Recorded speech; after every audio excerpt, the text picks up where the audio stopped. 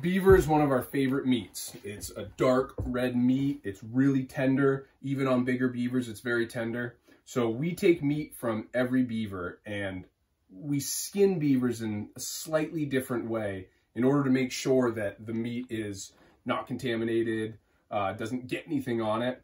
It's really easy to do, and you don't have to change much on how you skin a beaver. So we're gonna walk through the whole process, start to finish, from the beaver laying here to getting that hide off so you can pull the meat out.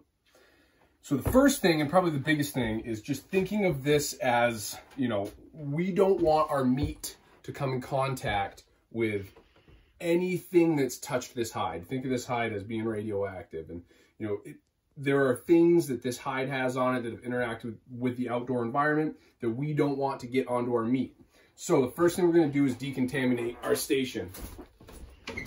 And that's really it's simple. And I mean, you don't have to go crazy because you're going to do some trimming on the meat anyway, but I just use some cleaning wipes, give a quick wipe. If you don't have a surface that can be wiped down like this, I mean, you can put down parchment paper.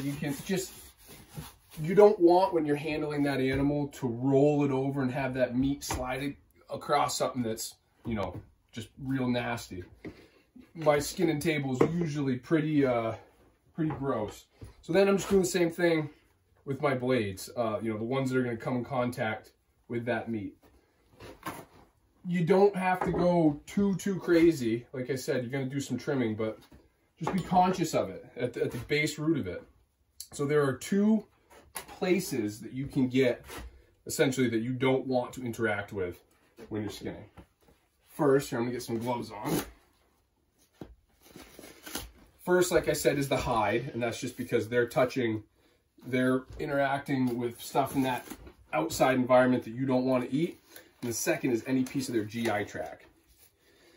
So, what's that mean? That is anything from their intestines. This is a beaver's cloaca. This is the most dangerous part of the animal when it comes to pulling meat. We want everything to stay away from that. Why is that? Everyone's heard of beaver fever, Giardia. Giardia lives in the intestines of the beaver, and it's shed through the feces. And so as long as you don't interact with the inside, so while you're skinning it, you don't puncture into the gut cavity, and as long as you stay away from that, and don't go rubbing that and then rub your hand down the back straps. Just avoid that at all costs. So we're going to start, and we're going to go through this start to finish. First thing we do is we take off the tail. So I'm going to use my blade. I go just maybe an inch above where the tail attaches to the body. I'm going to cut in, flip it up, put it across the back. It's okay to leave a little bit of fur on there. You don't want to be going too far up. And then just a good twist. This was a fresh caught beaver. This is a beaver from today. We'll put this off to the side. We use our tails for other things. So tails off. I like to get a piece of cardboard because it might have some dripping blood. Go up to my front feet. I'm going to cut around them. Make sure all that skin is separated, because when it comes time to pull those front legs through, you want that to all be separated.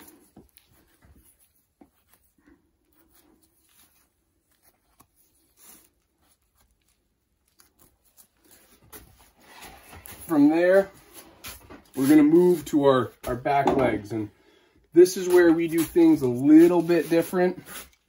A lot of people will cut the whole leg off or the whole foot off. You can do that.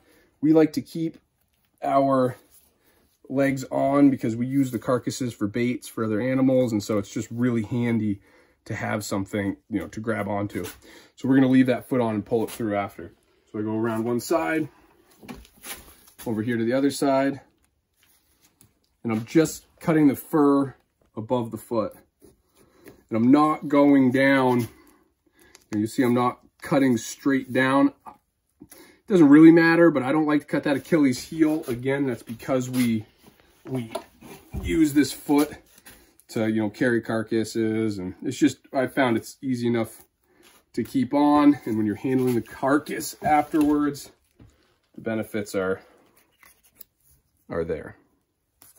So, okay, I cut around those, but now is probably the most important thing that we do for pulling that through. I'm going to come in and actually put my blade inside and cut the flesh, or the fat, I guess, around that leg. And that's going to help me pull it through after. So do it on that side, do it on this side. And I'm kind of running my blade along the inside. You know, there's upward pressure. I'm not pointing up, but there's upward pressure against that hide so that I'm not cutting down to the meat again, because we're thinking about meat here. And from the other side, I find where I was. Come in, kind of hold that up, get around the Achilles heel, come down. And that's just freeing up this space in here, which you'll see in a minute. And we're just doing some prep to make our lives easier. All right, so we got those freed up. Now we're gonna move to our center line cut. Beavers, we open skin. So we're gonna cut it up the belly. We're gonna come up, go around the cloaca, and follow this line. We're gonna stop underneath the chin right here, because we want that area intact when it comes time to flesh later. So again, remember, this is that time frame where we just want to be careful. So you see I'm kind of keeping my fingers away from the cloaca. I pull the hide up. I put the knife in. I press out. I'm actually going to switch knives here. A bit sharper one. We're going to try to do this in a way that you can see it.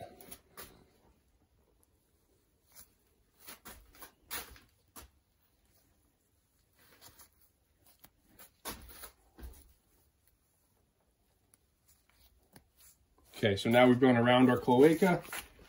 We're going to go straight up the belly. So here, I'm lifting the hide up, because you don't want to cut into the stomach. There's a very thin membrane that's separating the stomach from the hide. And again, that stomach is what we want to stay away from. So I am going, pull the hide up, going just underneath the hide, putting my finger on the other side, pushing my knife above that finger.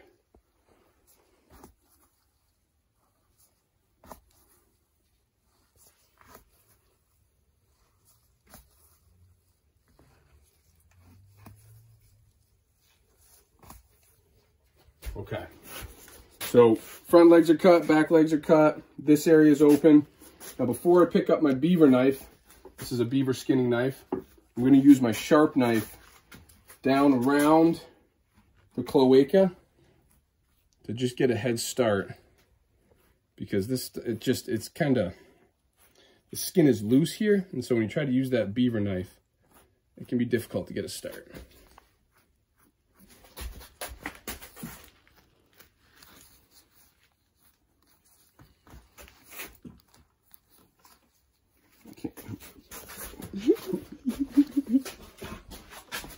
Trying to do things backwards here.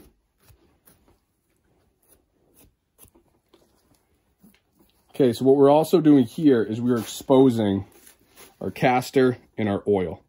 These are also big no-nos. You want to stay away from that. It's all associated with that cloaca. So a cloaca is a single hole that beaver does everything through. It urinates, it defecates, it breeds, it gives birth, it, you know, secretes oil, everything comes out of that one hole. While you're skinning, you want to avoid these, because this is where you'll hear people say, oh, I had beaver and it was so nasty. It tasted like that smell, you know, that caster. That's because someone nicked this. So while you're doing the whole process, we're going to harvest these. These are very, very valuable, but we're going to do that last. It's the absolute last thing that we touch on this animal. So we've opened that up a little bit. Switch sides again. Crack the window, because the first shit's almost getting warm. 85 degrees.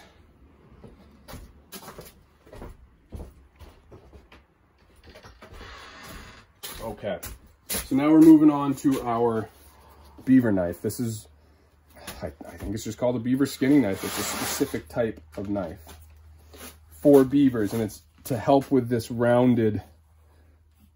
their round body.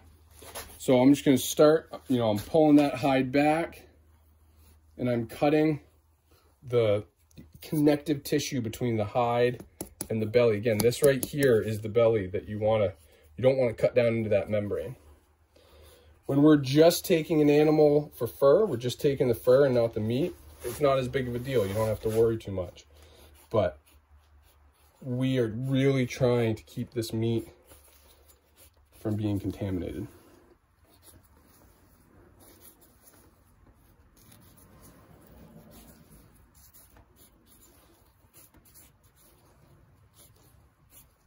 Right there, we see that's the backside of the nipple, so that means that this is likely a female. Well, this is a female at that point. Males, while they have nipples, they don't breastfeed. So that's the mammary gland that actually produced milk this past year.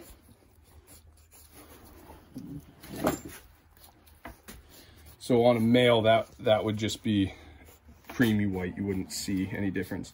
So this is where that hole that we made originally starts to show. And I'm just going to go around that, come over here,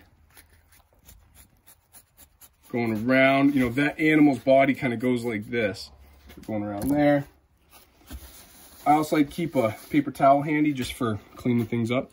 So now that we've got that mostly spun around in that hole from when we started, I'm going to reach in, grab that leg, and pop it out. Now I'm going to roll that animal.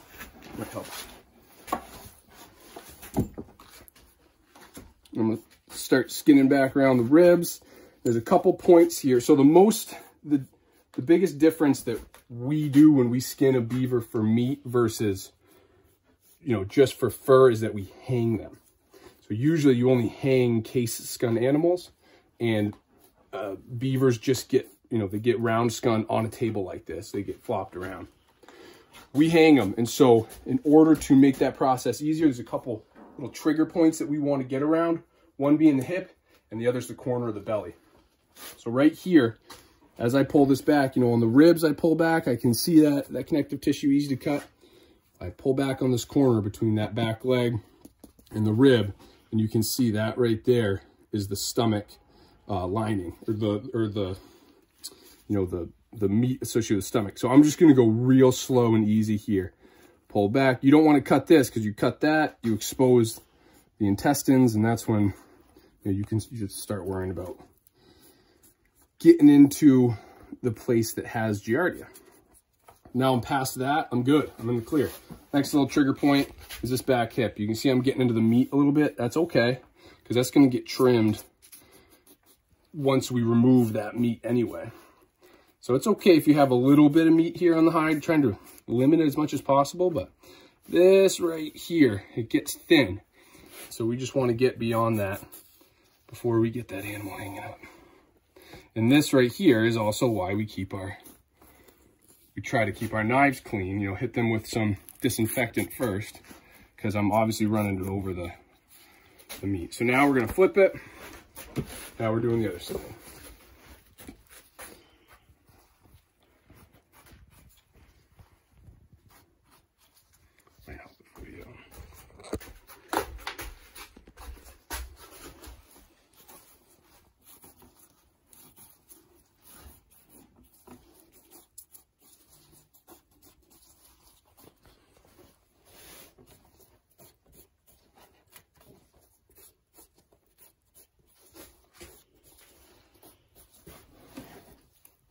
Again, we're starting to see that opening.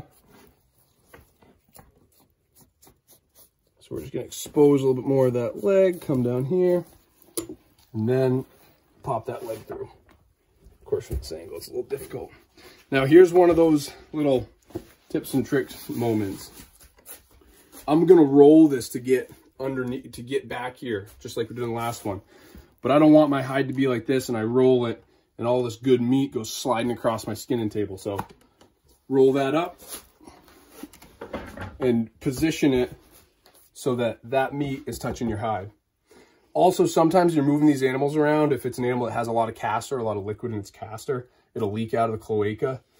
You got to watch that. That's probably one of the more important things that can taint meat is right here in this moment. You've got that beaver rolled over. You're focusing on skinning, and there's cloaca juice that's running down over your leg meat there. So just try and be cautious of it. Try and watch for it. Coming up to the ribs again. Here's that stomach line, or again, it's not a lining. It's membrane. I know there's a better term for it. Getting around that hip. Now that I've got those things trigged up, I want to get this animal before I get into the real heart and soul of the meat that I want to eat.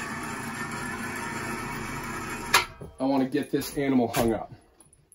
Again, this is the really big difference between kind of traditional beaver skinning where you're using a skinning trough where that animal's rolled around, and us being as equally, you know, we're very, very concerned about the hide and removing the hide in a good way, but we're equally concerned with getting that meat because this is an important part of our annual food source.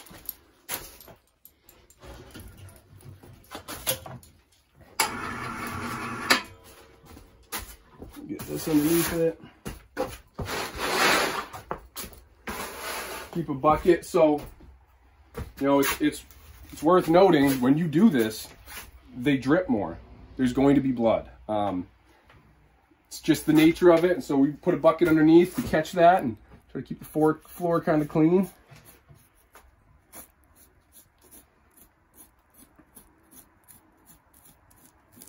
This part right in here is very thin. I mean, there's almost nothing between the hide and your meat, so you want to be careful. And you see I removed some meat here. That's all right. This will get trimmed up. You know, this is actually a cap on your sirloin, so that's something that you would either use and grind or... And again, we're going to show you how we take meat. There's a bunch of different ways to utilize a beaver, just like anything. There's a bunch of different ways to utilize a deer or a bear or any other game species. But this is how we do it. So, and we, for the record, we take back straps, sirloins as steaks. We package them as steaks. And then we take the back legs, we freeze them whole so they can be used easily in roasts. Or you can, you know, thaw them out and then use them for well, anything, you know, stew meat and stuff. So I've got it down to the shoulders. Now I'm coming into that area that I left uncut. And again, I leave that uncut so that when I'm fleshing, I have something on my board to hold it up on. I've found it to be very beneficial. So we're coming down into the throat area and the legs. So you can start to see that leg pop out. This is a difficult transition because it looks like this is where you want to be going, but the reality is you want to be following that arm across. And just go slow. Beavers have a thick hide. So you can get away with, you know, pushing your blade. I'm not saying don't go cutting your hide, but if you just go slow and apply, you know, low pressure, you'll see these other things start to fall away. Now at this point, I'm going to switch over to a sharper knife. I'm kind of done with the beaver knife is really used for those round areas. And I'm going underneath that leg until I see a hole. I'm starting to pull that leg out, and this is where that initial cut that we made helps. As you see that start to show, that's your initial cut, you can just pop it out. And I'll go on the other side. Same thing, you know, so we start to see that elbow show up here. It kind of looks like we want to go that way, but we don't. We want to come across and remove that hide up into the arm.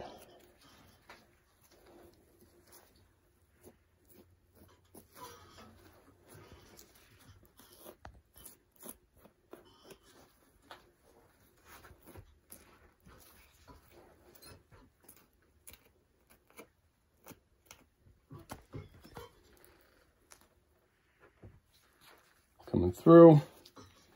So we break that out.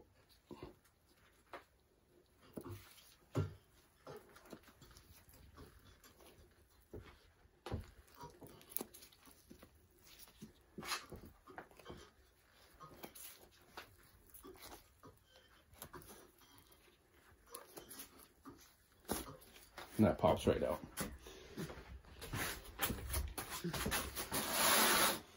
So now we're going to move down behind, and you see it's starting to bleed a little bit. I'm going to watch that. I just don't want it running all the way down my hide, but now we're coming down the neck, and this can be a tricky spot because it's so thin, between the, the hide and the meat. Now, we don't take meat for ourselves from down here, so I don't mind leaving a little bit more on the hide to guarantee my hide's good. Come down to the cheeks, see those jowls? That's your cheek. So, I'm going to get it. Now, right here, that V, if I were just to cut straight across here, I'd cut my hide. So you want to kind of just watch that and go above it. Now, we're at a point, I'll get a little bit more here. I'm pulling the hide with my fingers. I'm underneath going like this to create that separation.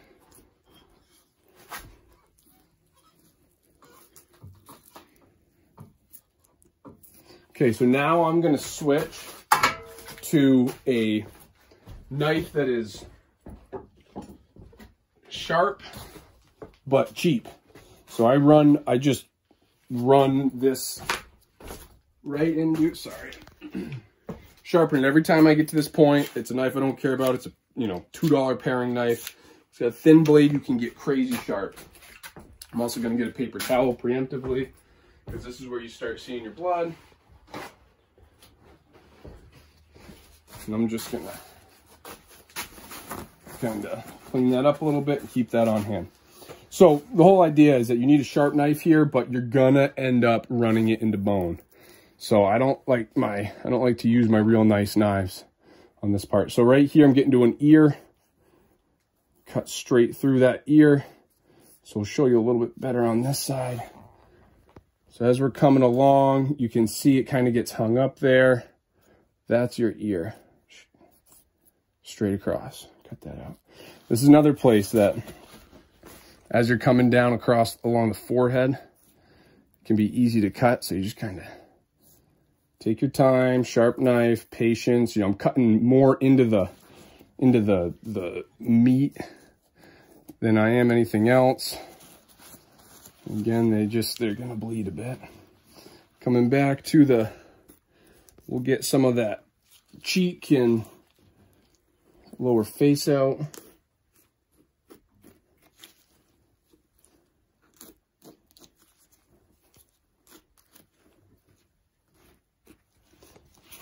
And I'm going to come back and focus on my eyes. Now, at this point in the market, the fur market, you never really know where a beaver's going to end up. So we really like to take our time on the face and try to get really, really nice faces, because we might end up selling this as a wall hanger, as some kind of decor where you want that feature to be really nice. In the traditional fur market, the eyes and the face, a lot of times they just get cut right off. But here so I'm starting to see an eye poke out. I'm hugging the skull. I'm really running my knife into the bone.